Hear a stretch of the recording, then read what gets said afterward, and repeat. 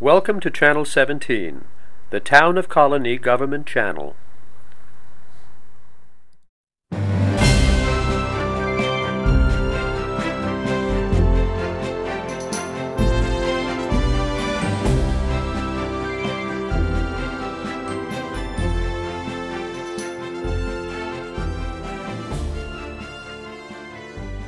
Hello and welcome to Getting to Know You. I'm your host, Robert Jaquay. On today's show, we have as our guest Professor Philip DiNovo, who is the president of the American Italian Heritage Association here in Albany, as well as the executive director of the American Italian Heritage Museum and Cultural Center. Let's go meet him. Philip, I want to thank you very much for being my guest today. Thank you for inviting me. Before we get into the topic about the American Italian Heritage Association and the Museum and Cultural Center, I'd like to have you give us some of your background so we can know you better. Sure. I was born in Albany, New York, and my grandparents were immigrants. My parents were born here. I went to St. Joseph School. It burnt. Then went to public school, and then I graduated from Albany High. And then went on to college after a number of years, trying different things.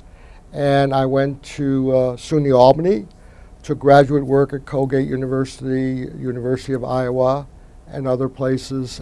So my education has been in many places. And I left Albany to teach at Morrisville College in 1965. I was the department chair there, and I taught business administration for 32 years in the classroom. And after I retired, I waited 3 years to sell my home, not like this area where homes sell well, and came back. So it's been about 7 to 8 years that I've been back to Albany, where I'm from. My mother was from Troy, and my wife was from Schenectady, so we're a real Capital District family. You're real natives. Right. You're real natives. Now, when you were out in the Morrisville area, you established something, you created something. Let's talk about that. Yes, I started a organization at Syracuse University Law School. I brought some colleagues together. I'd read a book, Richard Gambino's book, Blood of My Blood, which is 101 Italian-American history. And that got me excited. And I asked these colleagues to come together, and we formed an organization. And now we're in our 28th year. We're in 38 states and 4 countries. And our membership is about 1,875. And we publish a newsletter, and we do many activities in the community, and we reach out to other ethnic groups as well. Now, that's the American Italian Heritage Association. Yes. Okay. And you also, because we're going to talk about not only the association, but about the Cultural Center Right. and the museum. While you were in that area, you did have a museum, a Cultural Center museum in Utica, I believe. Yes. That was a real humble beginning. I went to the pastor of the church and asked him if I could use his convent, as a former convent. And we had about $10 in our pocket. And people said, what are you trying to do that for? You know, I mean, they just didn't believe in it.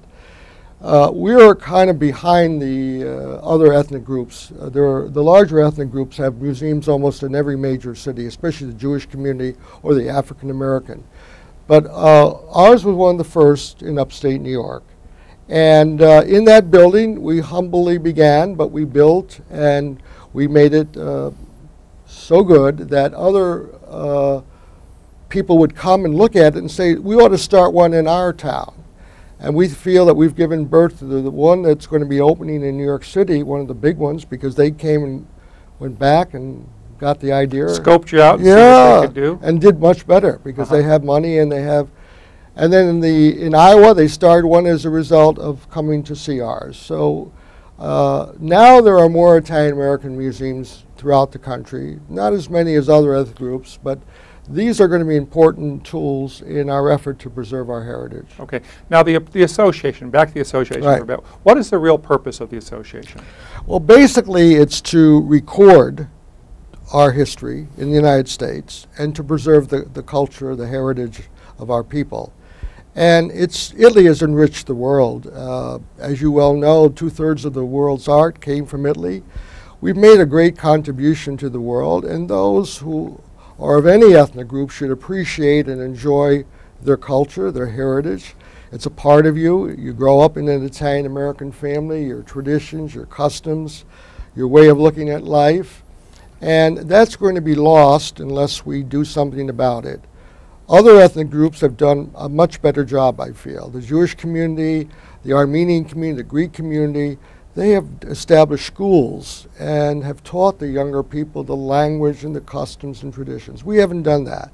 This effort on our part, I think, is going to be able to do much better in those areas. We do a lot in the community. I mean, we put exhibits in libraries and in special places. I just got a call if I will do a program for a state agency. When you're looking for information, where do you find it if you want to know about the Italian American community or Italian Americans in general, or even about Italy? We're kind of a resource, and we do a lot of other things. We're part of Columbus Day celebration. We're part of the Festival of Nations, which is a very important event that takes place in our community, and we represent Italy. And we have a speakers bureau. These are some of the things, just some of the things that we do. So you're well established in the community. I mean, yes. People know enough to call you, and you know, it's a mighty effort on your part. You've really held this together and created a lot of the dynamics. You have other people who assist you. And I want to make sure that I tell you this, Bob. You know, no man is an island. We need other people. And we have a lot of people with resources and ideas and talents. We don't have enough, but we have a group that have really supported this concept. And it's important that you have a following. And a lady who's 87 out in Illinois just sent me a very generous check. Even though she's never going to see what I'm doing, she believes in it. So there are people out there, maybe they can't give you their time, but they're giving you some other kind of support. And that's very important in any effort like this. In our outreach to other ethnic groups, we compare notes and we network and we share the fact that all ethnic groups that have been here for a long time, we're all having difficulty because as their intermarriage and people move away from their local community, it's much harder to keep these ethnic groups going. Fortunately, we're a large group. There's about 170,000 Italian Americans in this region. But if you were Armenians, which is a much smaller community, they have a more difficult time. Now, when you talk about region, how do you define region? Well, it's about like 6 counties in surrounding here. You know, mainly it's Albany County, Schenectady, and Rensselaer. All but right. then we go to Montgomery and to some other areas that surround here. Because we have a fairly large Italian American community right in the Albany, Oh yes, this area right here. we're the second largest ethnic group in Albany County. Okay. The Irish are first, and the Italian Americans are second. Now, the association, do you have regular meetings? Do you meet Yes. on a regular basis? And where are you meeting right now? Right now we're meeting at the Italian American Community Center. We have a nice working relationship. And I meant to point out that other Italian American organizations, if they don't have an answer, they'll call on me. So that we do a network in that regard. The Italian American Community Center, I'm a member there. We have a good working relationship with them. They have allowed us to use their facilities, and we do. We have a monthly cultural presentation. Okay. Every month we invite a speaker. We had the honor of having you one time, and we have some wonderful talent that have come. Somebody McEnany gave us a wonderful talk about the Irish and the Italian connection just a few months ago. Tonight we have a program about the Italian language. Next month, storytelling in the Italian tradition. Now, is this open to people outside of the association? Yes, it's always free and open to the public. Okay, and how do people find out about this? Usually through the newspaper if they're not a Okay. member. Okay. And we try to inform people through the media. Okay. Now, and that's on Washington Avenue Extension? Yes. Okay. Now, of course, your desire would be to have people join the association. Yes. Okay, and we'll talk about that a Sure. little bit down the road. So let's move over to from the association, because you don't really have a home now. You're Yes. using a nice facility, Mhm. and you are now have your sights on opening, establishing a a cultural center and a museum. Yes. Let's talk about that. We've, after 7 years of searching, one of our members saw this building and fell in love with it. It's a mission-style building, the former Our Lady of Mercy Catholic Church on Central Avenue. And we bought the rectory and another building, so we have a campus of 3 buildings. The mission-style church belongs in New Mexico. It's so out of place in this area, but it's unique and it's a beautiful building. And it, when it was a church, it was 1 floor. But when the church sold the building in 1975, they sold it to a company that put in another floor. So there are 2 floors in this building. It's an historic building. Italian immigrants helped build it. Oh, really? Yes, that makes it interesting. And on the 2nd floor, the architecture is still there as if it were a church. They didn't destroy that, so they've kept inside a lot of the integrity of the building. And the 1st floor will be the museum, which will honor the Italian immigrants and tell their story, and also the contributions that Italian Americans have made.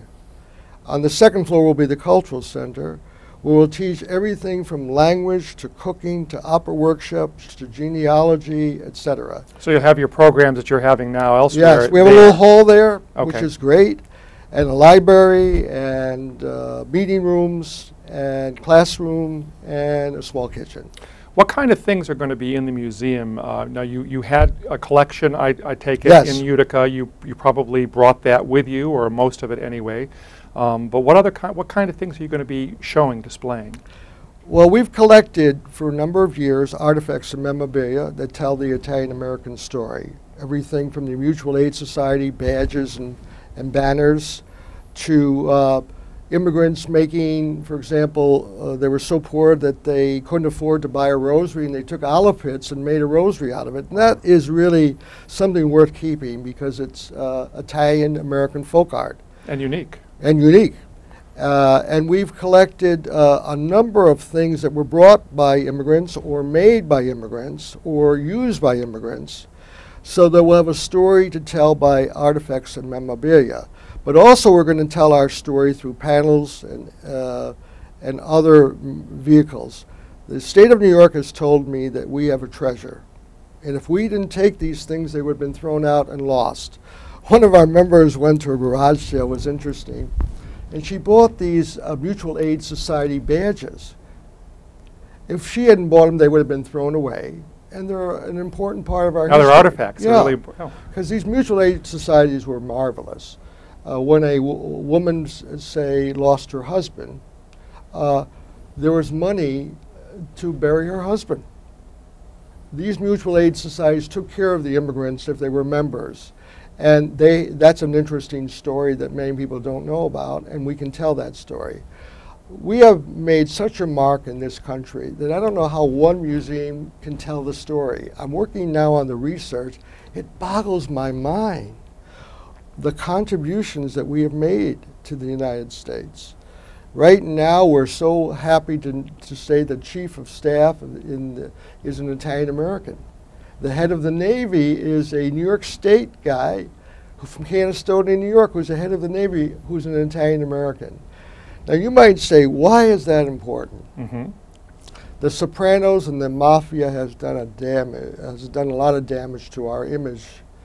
That when people run for office or are in business, they wonder if they have been connected with the mob or mafia. So the gangster image. Yeah, and the Sopranos, you know how popular they are, and it's a terrible image because in my grandfather's case, he came with $10, raised 9 children, and left $250,000 by very hard work.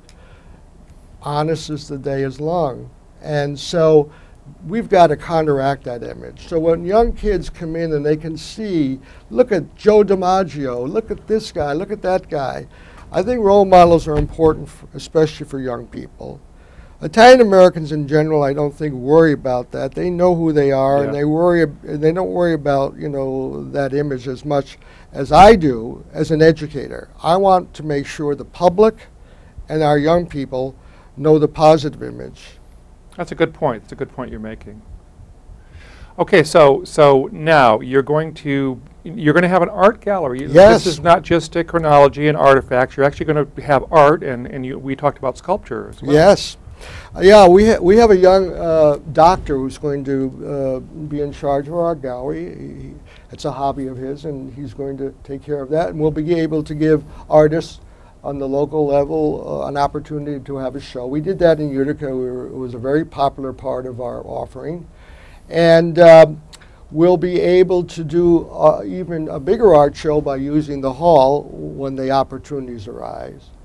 One of our members is Terry Cosmo Bohr, and the sculpture building at SUNY Albany is named after her.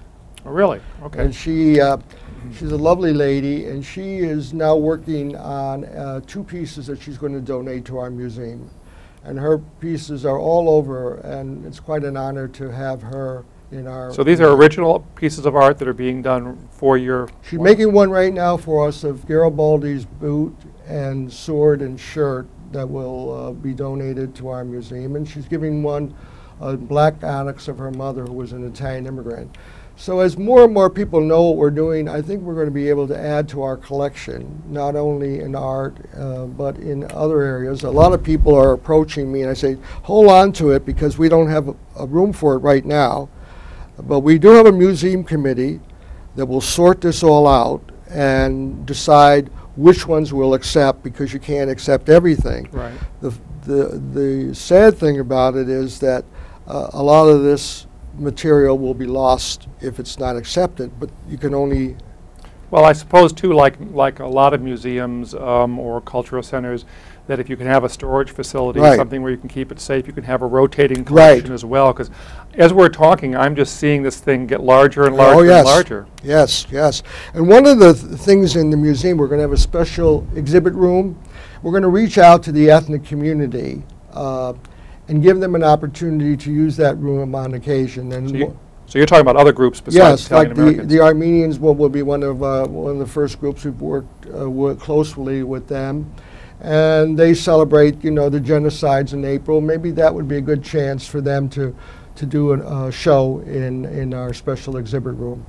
One of the women who is in charge of our remodeling has a very artistic bent, Rosanna Ayupa, and she has really done a beautiful job with a lot of the buildings and selecting the right colors. One of the things that you might be interested in, we're doing the Tuscany red. Are you? Yes, in a lot of the exterior buildings, which will add a nice European touch to our buildings. And I think the landscaping and everything will be improved with time. And it'll give us a little bit of Italy in the Capital District. Oh, nice. A little bit on the ethnic community. Now, you actually work with other groups. Oh, yes. And it's like a bridge building operation. And I think that's exciting. We've had, the Irish-Italian connection. We've had, at Christmas time, we reached out to the Swedish club, and we did Santa Lucia with the Swedish kids with the candles in the wreath around their head, and they sang a song about St. Lucie to the Italian tune, which I thought was interesting. And the girl who spoke, she's Swedish, and her husband was Italian. Wow.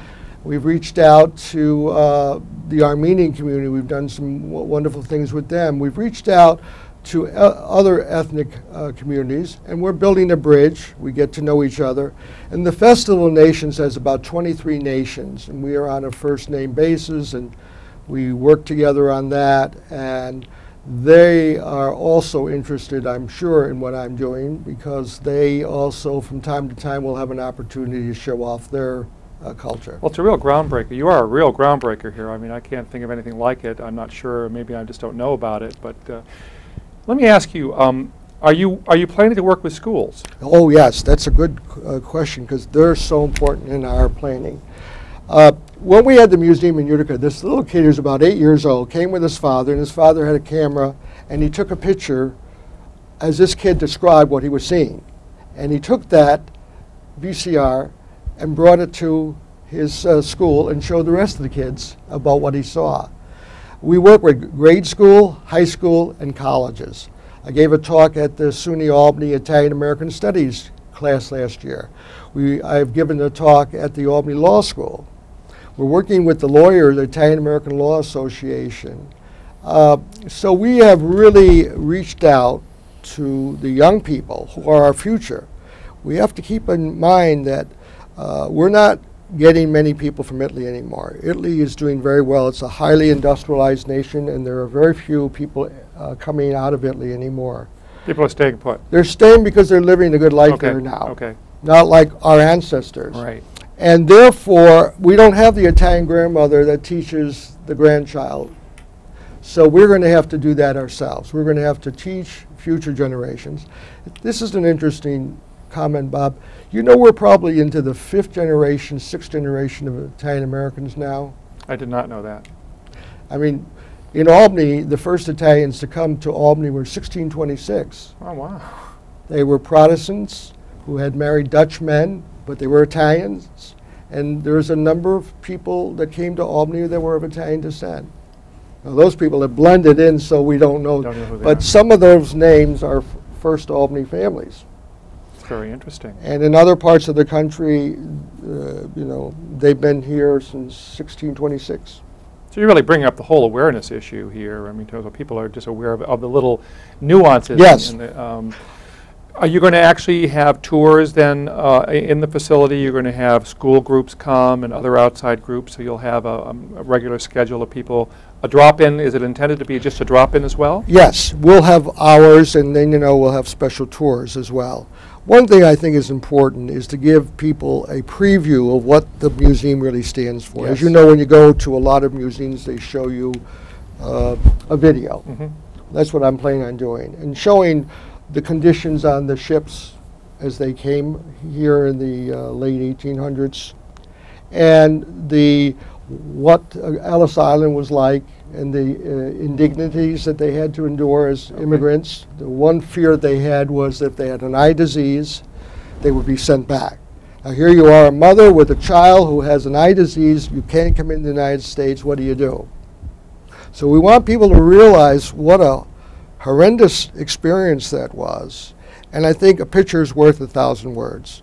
If we can do that as a preview before they go and see the artifacts of memorabilia, they'll get more out of it. It certainly sets the stage nicely. Yes, I want to make sure they understand that. When we were talking earlier a little bit about this in preparation for you mentioned about name changes and Yes. people's need, I guess it was, to change their name. You want to talk a little more? I think many people don't realize this, Bob, but there was an awful lot of prejudice and discrimination in the United States. Unfortunately, that isn't as true today, even for more recent immigrants. But there was a know-nothing party in the United States that wanted to burn churches and didn't want these immigrants. Well, this was a very tough time for a lot of immigrants, not only Italian Americans, but Italian Americans often would not get work with their name. So they changed it. First of all, it was hard for people to pronounce in some cases, but others, they didn't like them. They called them a lot of words that we don't appreciate. And so they changed their name. They left the vowel out, or one very Italian-American family in Utica, their name is Spring. Well, they took Primavera, which is spring, Yep. and they changed it into English and made it Spring. Now, that wasn't done at the Ellis Island experience. I mean, Sometimes it was. But it was also done after. Yes, It and was a choice. sometimes too, though, if you work for somebody, if he might not be able to pronounce your name, he gave you a name or gave you a number. He called you by number. That's an indignity right Sure there. is. But I can understand a little better now as an educator when I got children in from Afghanistan or somebody. I couldn't pronounce those names.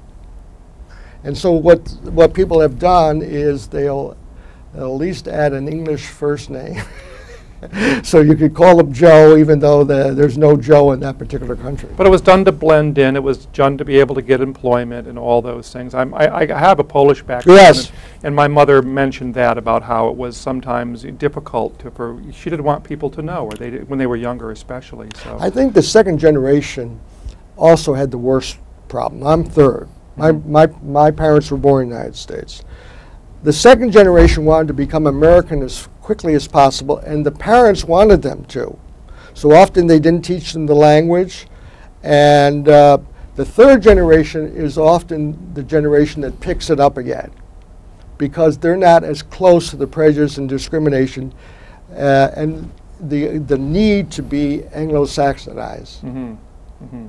You mentioned a key word, language, and I was looking through one of your newsletters here, and you made a fairly compelling case, I would say, for the fact that, you know, everyone is learning. Let's say we know we have a large Hispanic population in this country, so it's good to learn Spanish, but you're making a case for learning Italian.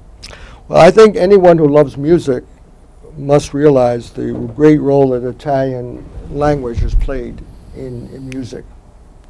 And Italy is a highly industrialized nation, and it needs a lot of people who can speak Italian. People want to work in Italy, or people want to work in the United States for Italian firms. The Italian language is a musical language. It's one of the most beautiful languages in the world. Beautiful language. Yes. And I think it also helps to keep one's identity. Many people were discouraged from learning the language. And my wife only spoke Italian when she was young, and when she went to school, she had to learn to speak English, and now she doesn't speak Italian because you have to really use a language or lose it. And the language is too beautiful, I think, to lose. A lot of pride there. So you're going to actually, are you going to be offering language courses? A lot of as Italian well? classes, especially those who want to go to Italy, let's say, and just learn a conversation Italian, a few words to ask. One thing I learned in Italy was "Quanta costa?" How much is it? So those are some nice words that you can learn. Understanding the answer would probably be good too. Yes. In the old days when it was lira, I mean, it was 1,500, you know. 500 euros, right? Now it's euros. Talking about the newsletter, you publish a newsletter, I would say, probably 6 times a year? Yes. Okay. And what do you do in the newsletter? Well, the newsletter is read by our members in 38 states, as I said before, in 4 countries, because it's chock full of information. If you want to learn about the Italians and the Italian-American experience, it's chock full of ideas and news, traditions, customs, our celebrations, recipes, language opportunities. It's a digest, so you can pick it up and drop it without reading the whole thing at the. I'll say that it's got a lot of stuff in here, and this is really, you know, your effort. You really spend a lot of time, and you pull a lot of things together here. It's 28 years, and I'll tell you a quick, interesting story. A friend of mine has a PhD. He read the newsletter and he said to me, "You must have made these things up." I said, "You have a doctorate degree, and you don't know your own culture, your own heritage. You're not going to learn those things in school." John Cabot was really Giovanni Caputo. And, you know, a kid reads John Cabot, he doesn't even associate with the fact that he was an Italian. So you learn those things in the newsletter. Now, how does one get the newsletter? You simply have to join, and Okay. Our membership is open to everyone. You don't have to be an Italian American or married to an Italian American. We have a lot of people who are members because they love things that are Italian. Mm-hmm. Our membership is $20 for 2 or more people, Okay. and $18 for an individual. You send a check to the American Italian Heritage Association, Can you give the address for us? P.O. Box 3136, Albany, New York, 12203. Okay. And we have a website, as you well know. Right, and we're going to post the website Yes. on the air so people can find that if they want to explore some more. You also have a phone number in case somebody wants to give a phone call and find out some more information. Yes, it's my own personal phone until we open our office. It's 518-435-0591. And the best hours are to get me are 12 to 5 Okay, and after 7. okay. Basically during the week, Monday through Friday? Yes, Okay. Monday through Sunday. Oh, I okay. work 7 days a week. All right. And I'm supposed to be retired. You're tireless. You're tireless. Now, I almost failed to mention, you've got the building, you're making all these plans, and you really have a target date to at least open it up, right? Yes. What is that? We're hoping April. Okay. I'm an eternal optimist because today it's not easy to meet deadlines, but we're getting close, and we really are anxious. And we're going to have a grand opening, and everyone in the area will have an opportunity to know about it because it'll be in the media. But right now, as you go by our building, you see every day we hope that it's evident that new changes are being made. Today, we moved in a lot of new display cases that we purchased, and we just can't wait till we get that lift in. Important. For handicap, right. And that has to be done. And then we're ready to go to the town of Colonie and hopefully get our CO, which gives us permission to open up the building to the public. Great. Well, I wish you well in the venture, and we're going to follow you closely so we can pick it up then. We're about ready to close right now the program. I wish we had more time, but is there anything you'd like to say as a lasting comment for our viewers? I think that in today there's a lot of worry about, the illegal immigration, and we forget that when legal immigrants come here, the history has shown a great love for the United States. I am an American. I'm of Italian descent, which I'm very proud of.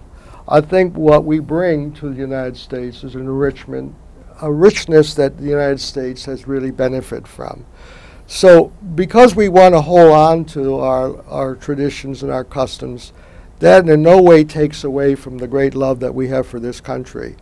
We're Americans who love our heritage. And no matter what heritage you have, and there are many people out there that come from different places, we are probably as good American as anybody because we appreciate the great opportunity this country has given us. And we want to make it the best country we can, and we think we have something to offer. Well, thank you, Phil. I really have enjoyed having you here today, and I look forward to talking to you some more. Thank you again. Thank you. And thanks for joining me on Getting to Know You. I hope you liked today's program, and we'll plan on joining us again next week. Until then, have a good one.